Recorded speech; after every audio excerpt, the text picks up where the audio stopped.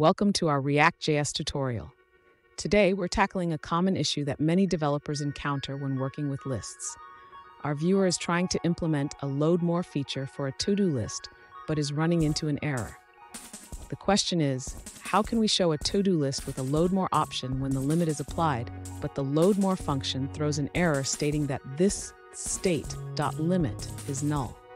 Let's dive into the details and find a solution together.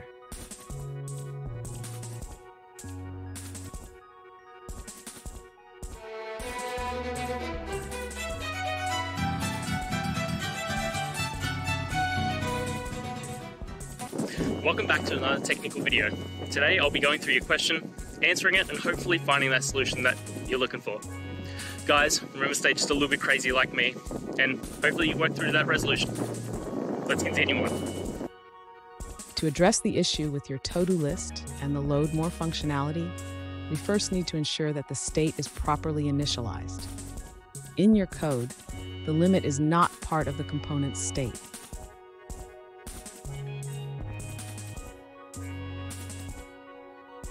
Next, we need to modify the onLoadMore function to correctly reference the component's state.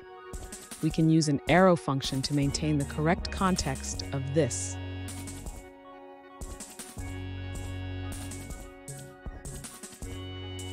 Now let's ensure that the renderTodos function correctly accesses the updated limit from the state.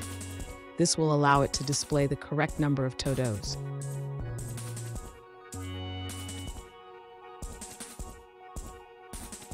Finally, ensure that the onClick event for the loadMore link correctly calls the onLoadMore function. This will trigger the state update and display more todos.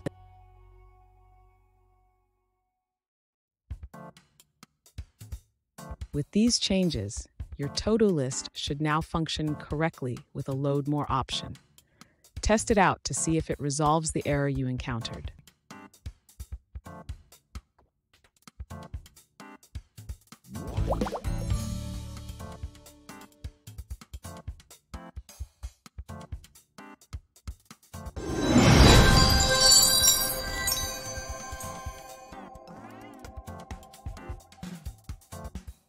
Let's now look at a user-suggested answer.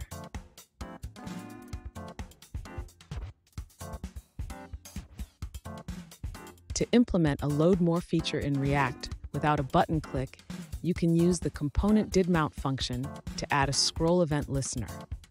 This listener checks the scroll position and triggers loading more items when the user scrolls to the bottom.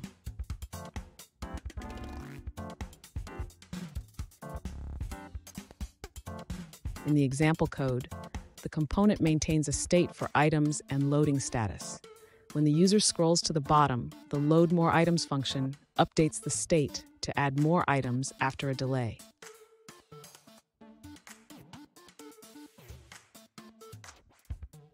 The rendered output includes a scrollable div containing a list of items and a loading message when more items are being fetched. This approach creates a seamless user experience.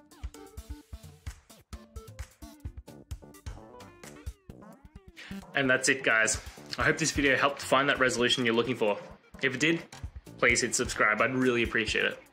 And until next time, I hope you have a good one. Cheers.